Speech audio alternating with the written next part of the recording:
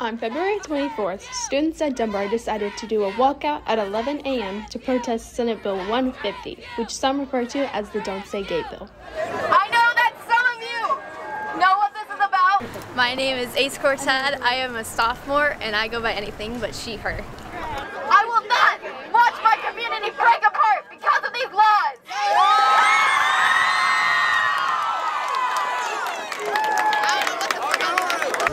Don't they deserve to have some place to feel safe, somewhere they can trust?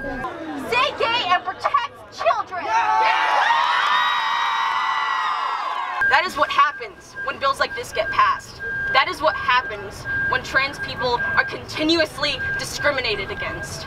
So use your voices. Do something. Go to a protest, write a letter to your representatives, tell anyone that we are in danger. We support us!